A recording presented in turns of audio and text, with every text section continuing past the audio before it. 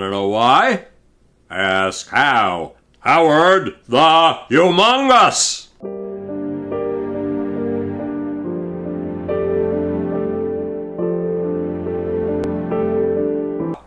It's called the second law of thermodynamics. All things tend toward entropy.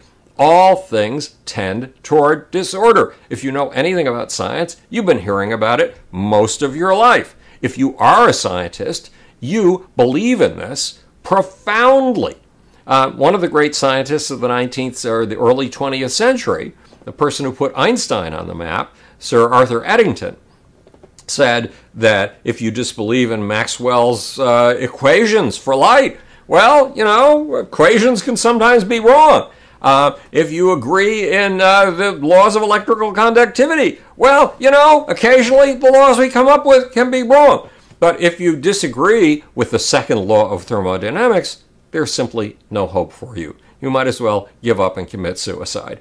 Well, I've got news for you. If you look at the big picture of the cosmos from the Big Bang to today, that 13.77 billion years of evolution, you don't find a universe falling apart. You don't find a universe tending toward disorder.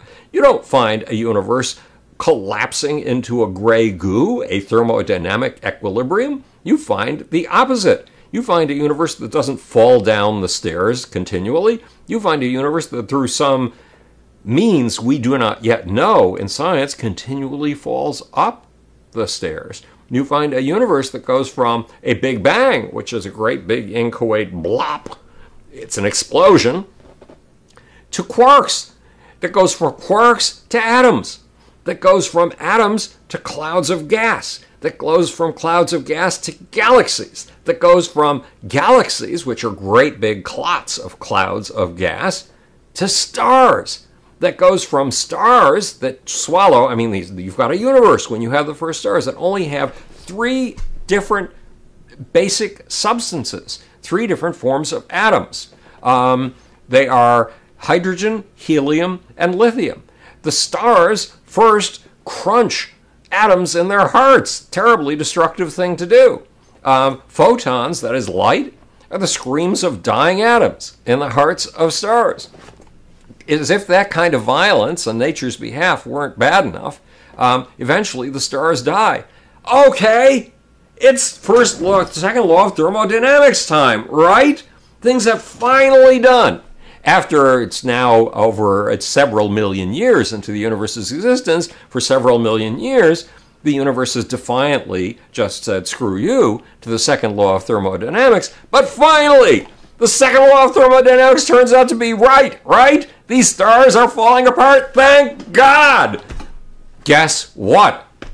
When they fall apart and die, when they collapse, in their groans of death, they crunch atoms together in ways that defy the laws, defy the boundaries that keep atoms intact. And the result is the dying stars create 89 new forms of atoms, 89 new kinds of basic substances: oxygen, iron, carbon, nitrogen, palladium, titanium, all kinds of weird and bizarre shit. Is the universe, even when it seems to be undergoing the second law of thermodynamics, all things tend toward disorder the most and the death of stars? Are things falling down? Are things becoming more disordered? Or are things falling up when you end up with 89 new forms of atoms? The second law of thermodynamics is wrong. But scientists who believe in it can't separate their science from their religion. And they don't recognize that the second law of thermodynamics is not science, it is a belief. And they hold on to it. Yes, some of its math does apply. It does work. But in the big picture, and its big picture claims that the second law of thermodynamics makes, in the big picture scheme of things, it's wrong, wrong, wrong, wrong, wrong. What are the first two rules of science? The truth at any price, including the price of your life. And look at things right under your nose as if you've never seen them before. The scientists who believe in the second law of thermodynamics do not look at things right under their nose, and by that definition are not scientists at all.